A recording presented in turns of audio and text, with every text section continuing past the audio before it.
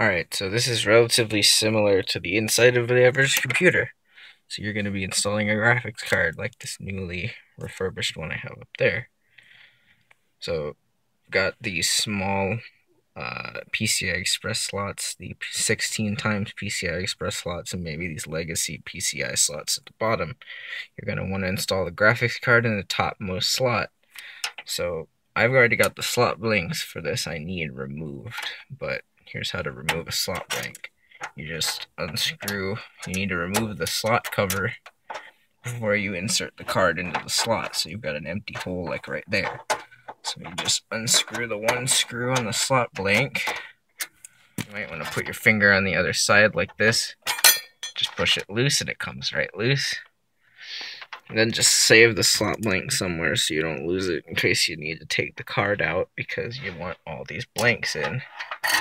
The computer, you just slide the bottom in first like that, and then it sits, and replace the screw. So imagine that you've removed your slot blank and you're ready to insert your target card. Make sure you've got the right kind of slot, 16x PCI. This card does not require any external power connector. You take it, they always go in upside down, board up. The connector's in the back. Line it up with the slot, and line it up with the slot blank in the back. Line it up with this connector. Push it in.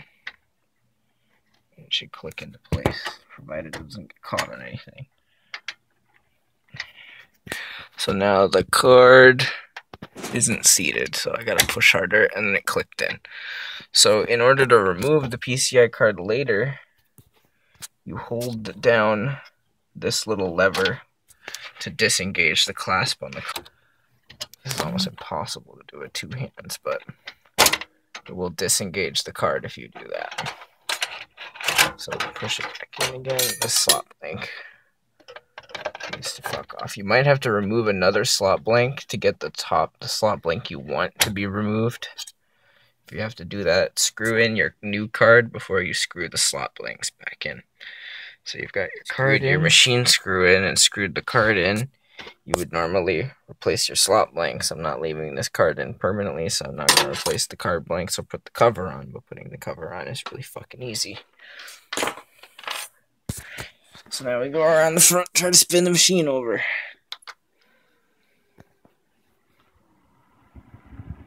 Check and make sure the fan on the card is spinning, which this one is. See if the computer posts. I've got the card installed and the monitor plugged in. If the machine spins over, you should boot into Windows. Gotta install your drivers.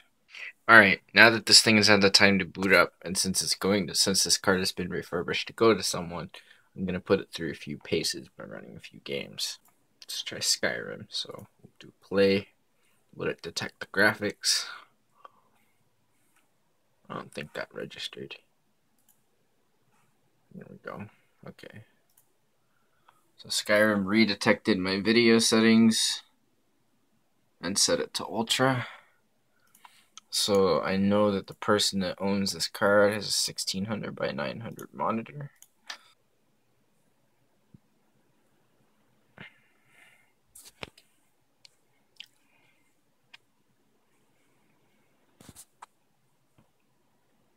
I'm pretty sure I don't have any graphically based mods on here.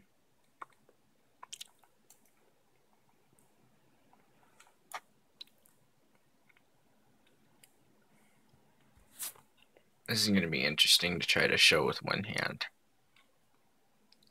So we've got Skyrim here. It's running on ultra settings at 1600 by 900. What the fuck am I? I have no idea where I am.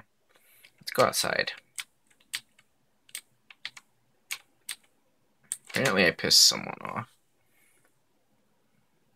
These load times notwithstanding, did it just crash? Oh. This is a pretty mid-range GPU. Where the fuck am I? Yeah, well, you get a little lag spike when the when it's loading. So I'm going to load a different area so I don't know where the hell we are.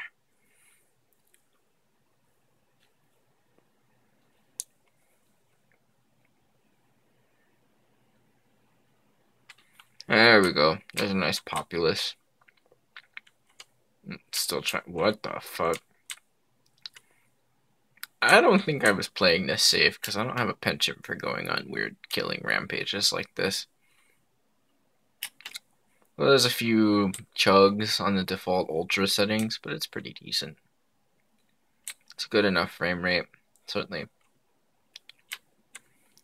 better than like an Xbox. Okay. Oh, alright. Well, stupid. Alright. Alright, so I was told that they had trouble running Warframe, so let's try Warframe. This is going to be running at 1080p though, I think.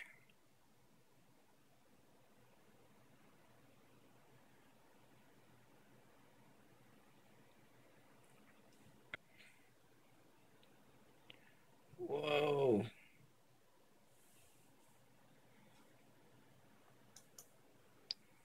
Alright, so I got my login bonus. Let's check the settings here real quick. I'm gonna go ahead and try putting them all on high. High anti-aliasing, okay.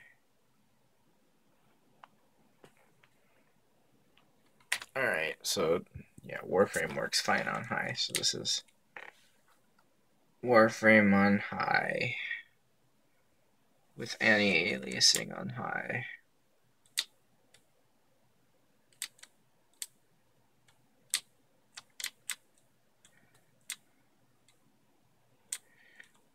I wonder if I can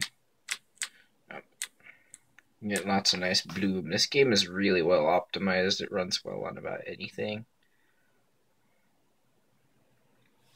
I don't think I'm going to join a level though because I won't be able to finish it. But that's a quick example.